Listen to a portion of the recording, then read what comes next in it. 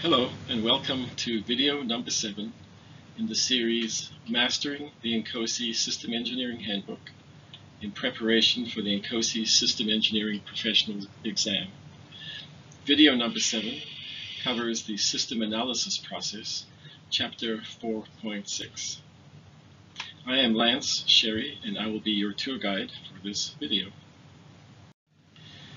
So the System Engineering Handbook developed by INCOSE has a list of system lifecycle processes and activities. And these are structured approaches to manage the development of very complex systems in complex life cycles. The System Engineering Handbook has identified 59 system engineering lifecycle processes and activities. And those 59 processes and activities have been categorized into 7 groups. The topic of this video is system analysis process. It is in the technical processes in chapter 4. The system analysis process is kind of an oddball process. It is a cross-cutting process, a means of performing quantitative assessment that is used to support the other technical processes. So, for example, if you are doing a system design definition process and you've got 2 alternative architectures, system analysis process is the way that you would compare the different architectures. So systems analysis process is kind of this cross-cutting process that's used in all the other processes. So the learning objectives are: what is the purpose of system analysis process, outputs, inputs, process activities, a quick discussion of quantitative assessment analyses, methods of analysis, example analyses, and then the content of the output of the system analysis process, which is called the System Analysis Report. As the handbook says, the purpose of the system analysis process is to provide a rigorous basis of data information for technical understanding to aid decision-making across the life cycle. In plain language, it's a rigorous approach to decision-making, a quantitative way to inform decisions in all the technical processes and activities. So as you would expect, the output is something called the System Analysis Report. The activities to do that are to get the information that's required to do the analysis, and the inputs are all the information that you would need to perform the analysis. So nothing too surprising in the way the handbook defines the outputs, inputs, and activities. Types of analysis that are conducted. First and foremost, cost analysis. Everything is always about the money at the end of the day, and so tracking the costs and the budget. Not the budget, but checking the costs of the product is very important. Affordability analysis is another type of analysis. Technical risk analysis obviously has to do with the safety of the performance of the system. Feasibility analysis, effectiveness analysis, and critical quality characteristics. So those are all the kinds of analyses that would be conducted under the systems analysis process. In plain language, you've got these processes that are shown on the right-hand side that you're familiar with at this point. And these analyses are all conducted as part of the business and mission analysis, the stakeholder, and so on analysis. So some examples, cost analysis, you always want to estimate the life cycle costs. And so that would include the development, manufacturing, service, sales, customer utilization, maintenance, disposal. All of those costs would be captured in a full life cycle cost analysis.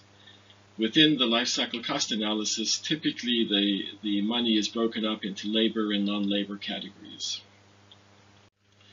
Technical risk analysis is very important, and this is the risk associated with the operation of the product. So typically we look at the hierarchy of risks associated with fatality, deaths, followed by injury, followed by property damage, followed by costs of operation. So those would establish the technical risks of a given design. very important for system engineers is not to confuse technical risks with project risks. So project risks are things that affect schedule and budget and the quality of the product, and those are to do with the way the project is orchestrated. But technical risks are to do with the design of the system and result in the system operational performance.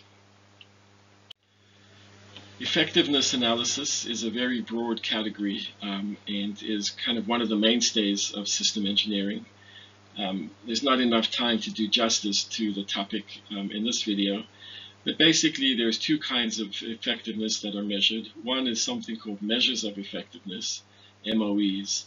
And so what you're trying to do there is establish mission objectives and then determine to what degree the system is able to meet those mission objectives. The other kind is to do with the system itself, and that's the technical performance measures. And so here you've defined characteristics of the system, for example, weight or power, heat load, endurance, range, and so on. And all of those are technical performance measures that can be captured and evaluated for effectiveness. So these trade-offs of measures of effectiveness and technical performance measures are usually evaluated to perform trade-offs of alternative designs or requirements definition. So one of the challenges, of course, is always to define the objectives and the criteria which are used to conduct the effectiveness analysis.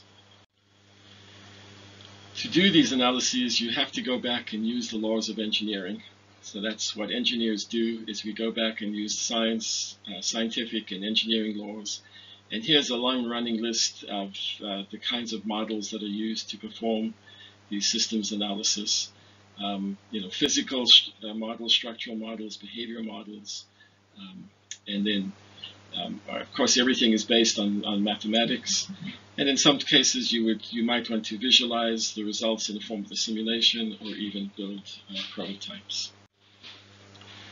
So that brings us to the end of this video on system analysis process. Here's a short quiz for you to take, and what you can do is pause the video and answer these questions. Under what group of processes and activities does the system analysis process fall under? What document do the system analysis are captured in? Give a definition of system analysis, and then describe cost analysis, technical risk analysis, understand the difference between technical risk and project risk, describe effectiveness analysis, what is an MOE and a TPM, and list example of 5 types of models that are used in this analysis. So put the video on hold and see if you can answer these questions. And when you're done, you can run the video to the next slide. The next slide has the answers to these questions. So pause this and check your answers. And when you're ready, you can go on to the next slide. So that brings us to the end of the video of the systems analysis process. The next video is the implementation process, video number 8. And if you liked the video, if you could give us a thumbs up, we would much appreciate it.